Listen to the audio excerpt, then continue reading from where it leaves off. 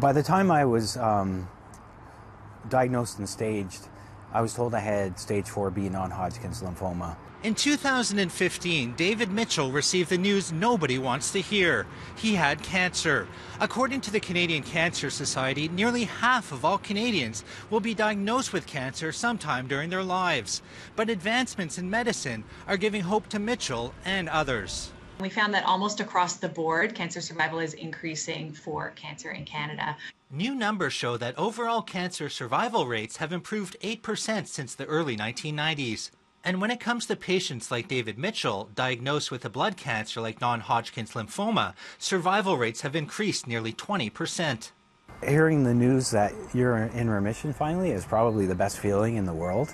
Research shows that precision medicine, based on a person's genetic makeup and specific type of cancer, is increasing the number of Canadians surviving.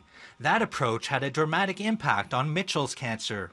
One of the most striking findings was the increase that we saw for blood cancer, so non-Hodgkin lymphoma, leukemia, multiple myeloma. We saw that since the early 1990s, survival for those cancers has increased 16 to 19 percentage points. The report also saw a dramatic decrease in breast cancer deaths. It shows there was a 48% decrease in deaths compared to 1986 numbers.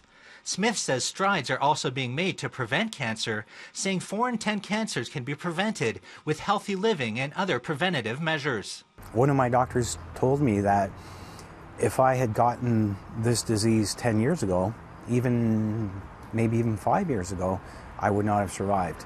In Ottawa, Nigel Newlove, City News.